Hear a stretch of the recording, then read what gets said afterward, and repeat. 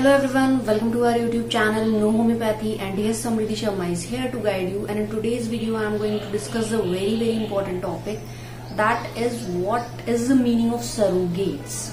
Alright, this is a topic of organ of medicine and it's frequently asked question, and students don't know what to write and what is the meaning of this. So in this video I am going to discuss with you.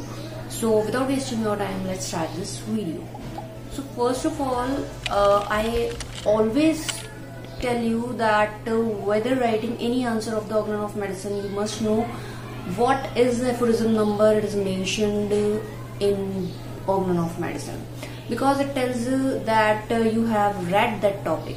So surrogates is simply described in the aphorism number 118 and 119, and you have to write this first of all to show that you had read the aphorisms. Alright, so surrogates are simply explained in the 118 and 119 aphorism. So what is the meaning of the surrogate? Surrogate simply means a substitute.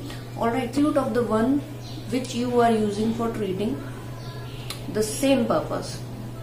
Alright, so in homeopathy there is no surrogate.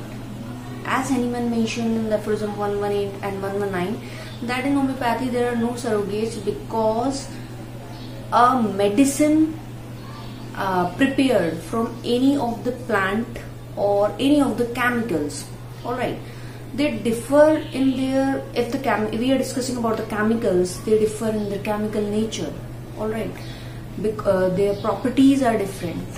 If we discuss about the plants have the different life cycle, the different growth, different environment, different growth, alright, different life cycle, everything is different. So if the plants are different in their growth, their life cycles, chemicals are different in their chemical properties, if everything is different, so one cannot be used as a substitute for the treating the same condition for the other.